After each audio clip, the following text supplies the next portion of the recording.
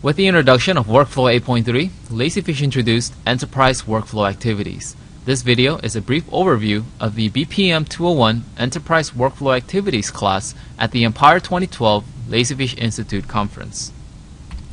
The first set of activities are the PDF form activities, and we have 3 new activities to efficiently manage all of your PDF forms. The first activity is the Retrieve PDF Form Content. This allows you to retrieve the PDF fields on the form and use it as a workflow token. Once it's available as a workflow token, you can use it, for example, to rename the document, dynamically store the document, write the information on an email, or fill out the Laserfiche fields. The second activity is the Fill Out PDF Form. This allows you to retrieve any workflow tokens and fill out the PDF fields on your form. For example, if you have Laserfiche fields and you want to fill out, for example, an application, the Fill Out PDF Form activities will allow you to do so. The Verify PDF Signatures activity will retrieve the signature certificate and allow you to see the signer, the signature count, the date, and whether or not the signature is trusted. Just to make it clear, Workflow can only work with the PDF forms, and you know it's a PDF form if you can type on the PDF. The next set of activities that we have are the database activities, and we've included 4 easy to configure activities to manage your database. The first one is the query data, which allows you to use one value to look up into an external source and retrieve the information from that database. The second activity is the insert data, that allows you to retrieve the information from Laserfiche and add a new row to your existing database. The update data allows you to retrieve the Laserfiche fields and information and update a currently existing row on your database. And the last one, the custom query, allows you to create a connection and write your own query to that database. All of these database activities can function and can connect with any ODBC compliant source. Now let's take a look at a quick demonstration with the open enrollment forms. Every year, Human Resources has to update their benefits information for all of the employees, and each employee is required to fill out a form to determine whether or not they want to keep their current medical and dental benefits, or if they would like to change it to something else. Now, a lot of times Human Resources spends a lot of time and energy sending out these forms to every single employee, making sure that they receive the forms for all of the employee and all of the information on the forms is accurate. Now, Workflow can make their lives a whole lot easier by using these new PDF activities and database activities, as we'll see in just a moment. As I log into Laserfiche, I'm going to log in as Rita Resources, who is our Human Resources Manager. Now, a lot of our forms are already in PDF format, and so as I open my open enrollment form from the year of 2012, I can see that we already have this PDF form that all of the employees are required to fill out. Now, we want Workflow to automatically retrieve the information from our Human Resources database and fill it out on the PDF form and also email it out to the particular employee. We also want to set up email notifications in case they don't submit the form as it's getting closer to the deadline, and we want to make sure that the information that we're receiving is accurate. For example, we want to make sure that our signature box is checked, otherwise we cannot process our form correctly. Now, as we already have this form inside of Laserfiche, all the Human Resources Manager has to do is click on a Start HR Open Enrollment Workflow tag. This will initiate the workflow and will begin retrieving the information from our database and sending it out to every single employee. Our Human Resources database looks just like this, and we have several employees here, and it's going to determine which employees are eligible by the status which is found over here, and if it says employed, then it's going to fill out a PDF form and email it out. We also have several information here, such as where the medical, dental, and visual plan they currently have. Now, as Workflow is filling out these forms, it's also going to email it out to every single employee.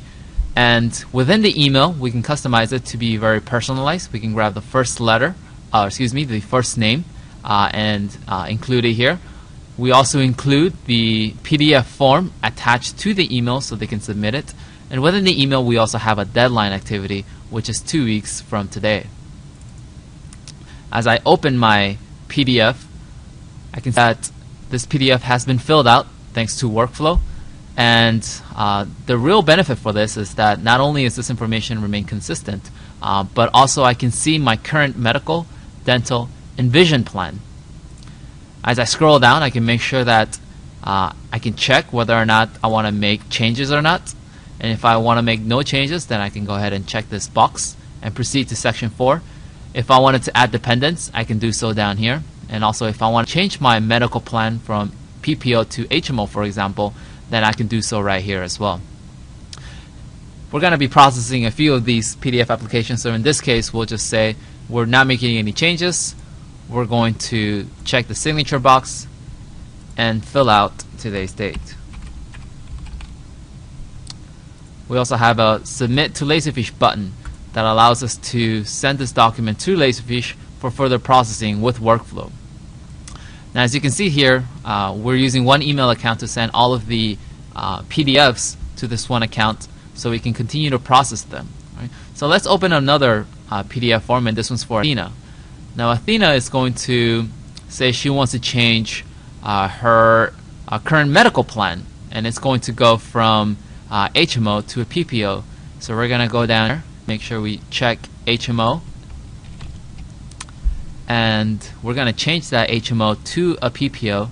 Scroll down, sign our document, put in today's date, and submit to Laserfiche once again.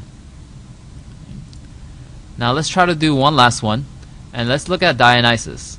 And let's say Dionysus has had a very busy day. Just briefly open this this open enrollment form, saw that everything's just like you want it to, selected I'm making no changes, scroll down to the bottom, and submit it to Laserfiche. But he forgot to check that signature box.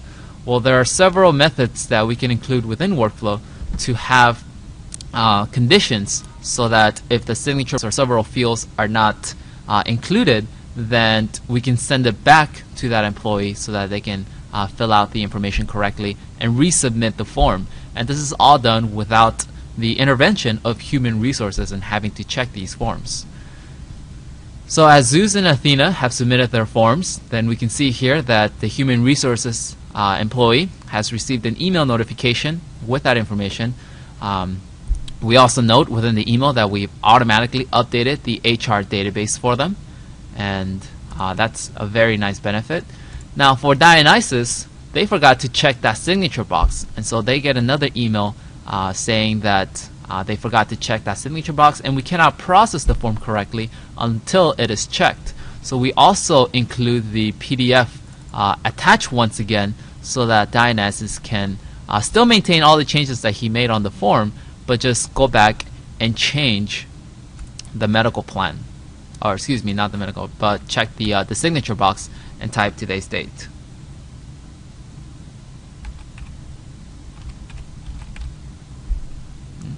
And then we can resubmit to Laserfiche, where that information will now be stored. Right?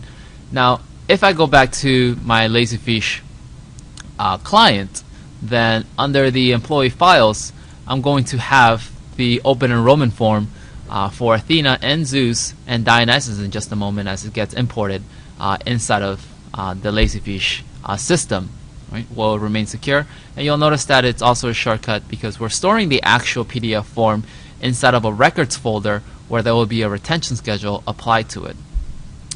Now if I go back to my personal database, if you remember, we had Zeus that made no changes and Athena that actually wanted to change her medical plan from HMO to PPO, and we can see that workflow has automatically retrieved that information and updated the database for Athena. And so this is just a brief demonstration of the type of activities that we have with Workflow 8.3, and really just the power of these activities. And we call them enterprise workflow activities because essentially it just affects your entire organization and it's a benefit for the entire enterprise.